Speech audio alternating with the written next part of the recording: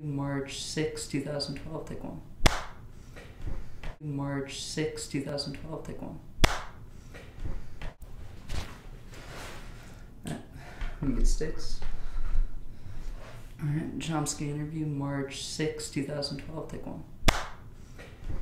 Okay, so we have the Occupy movement currently, and I want to ask about the importance of solidarity globally. It's been inspired by Egypt, the Arab Spring, and Spain. Now let's take Spain. You're familiar with Orwell and the Spanish Civil War, and you've said that the cooperatives that existed then couldn't succeed because of the fascist, communist, and democracy impediments. Yeah. So do you think, let's imagine that this spring the Occupy movement can do the hard work of appealing to, organizing, and empowering the 99%, the working class and the poor, and that we can involve and inspire them in this practice of participatory direct democracy. Given the global power structure, do you think the United States is the most vital place for this work to be done? And how profound do you think the implications of an American spring would be for the hood, Occupy the Hood, the global South, the 99%, and the ecosystem itself? Well, that's, first of all, a very big if. But if, in fact, you could expand the Occupy movement, if we all could, to include the workforce, communities, places of production, commercial enterprises, media, and so on, it would be a major revolution which would dramatically change the world. But of course there would be plenty of efforts to restrain it. Power systems don't just give up easily and say, thank you, and I'll go home. So it would be a huge enterprise. In Spain, remember, it was preceded in Spain by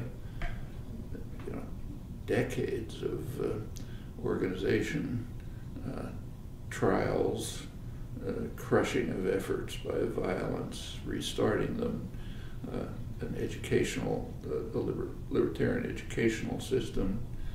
In fact, when the moment came when it was possible to sort of put it in action, it was really in people's heads. So all over the place, people sort of knew what to do, and they were dedicated to it and committed to it. So that we're a long way from that. Take the civil rights movement. We have organizing, with SNCC, in the 30s, the 40s, SCLC, and then comes SDS. We have influences from, like Jim Lawson, Reverend Lawson, organizing kids, and Gandhian principles, kind of. Occupy Boston had a big bronze statue of Gandhi out there in Dewey Square. How powerful do you think, and tactical, do you think this nonviolent philosophy is? Well, it's certainly what one should prefer. Some prefer it to the extent of never being willing to do anything else. So, for example, Martin Luther King wanted to just keep to it strictly, nothing else, not even self-defense. Others have a less rigid view. And there are also more complex conceptions of nonviolence. So one of the leading figures in 20th century American nonviolent movements, kind of a mentor of King and others, was A.J. Muste, who's not too well known, but he should be. He was a nonviolent pacifist. He was pacifist during the Second World War, but he advocated what he called revolutionary pacifism. He said that it's not pacifism in the face of injustice is not enough. So as he put it, unless you confront the 90% of the violence, which is essentially the structural violence of ordinary life, then it's hypocritical and meaningless to object to the fringe of violence that we're by more marginal groups who are struggling against injustice. We should object to what they're doing, but we can't take ourselves seriously unless we're confronting the 99%, the exploitation, the repression, the whole system of violence under which most people try to survive somehow. And that includes violent repression, but also just what's sometimes called structural violence, the system of exploitation and subordination.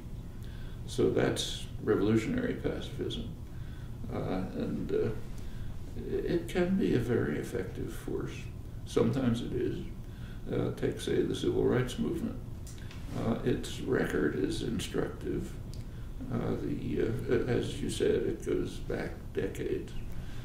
It really began to take off a little bit in the 1950s, the Montgomery bus boycott, Rosa Parks, and so on. But it really began to become a national movement in around 1960 with sittings at lunch counters by black students, arrested, returned in larger numbers, freedom buses with young people mostly riding through the South trying to organize voters. It was pretty violent, not the and SNCC, as you say, that was kind of like at the forefront of it. They were joined to some extent by young activists from the North, and it was pretty brutal. People were killed, beaten, tortured. Finally, it got to the stage where there was enough popular support nationwide so that it did impel the government to pass significant legislation which extended beyond the rights of the black minority. So it was the beginnings of legislation which kind of broke the framework of repression of women. If you look at the law back in those days, the women were basically property, the property of their father or their husband. That's kind of the way the legal system was structured. In fact, it wasn't until the mid-1970s that women even had a guaranteed legal right to serve on juries because they were not competent to that. All of these things started to collapse. It became it sort of interacted with the activist movements that were developing at the time, and it was part of the whole kind of revolution of consciousness that took place through the 60s. But you take the civil rights movement itself, take Martin Luther King, who became the symbol of the movement in many ways, the leading figure. He was, as I said, A.J. Muste was his mentor. He was committed to revolutionary pacifism. And by 1965, famous, if you listen to the speeches on Martin Luther King Day, they usually end with the March on Washington and, the 1963, I Have a Dream, and so on. But he had a much broader dream. And right after that, he began to expand the activities of the civil rights movement to the North. That didn't get very far. First to the Chicago and anti-slum movement, to housing, jobs, and so on.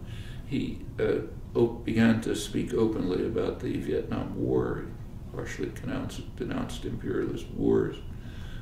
He confronted directly racism and oppression in the North, and his popularity sank, and the civil rights movement fractured and sank.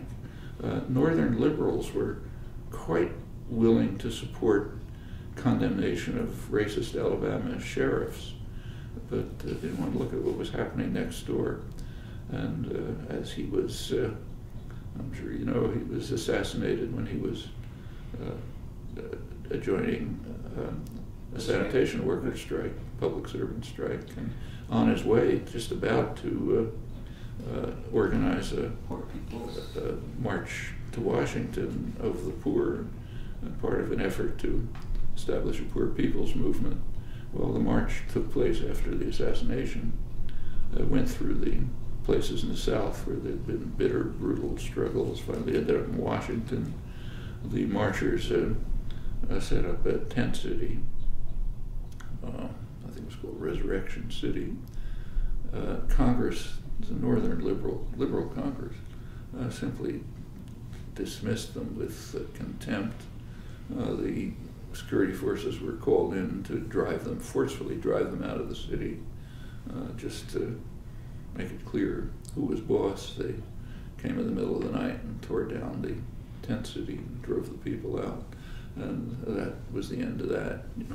So it went on as long as as was directed against an enemy who power systems wouldn't defend, or at least not defend very much. Then it was successful. But in order to go beyond that, it would have to have far broader appeal and support, and that's hard.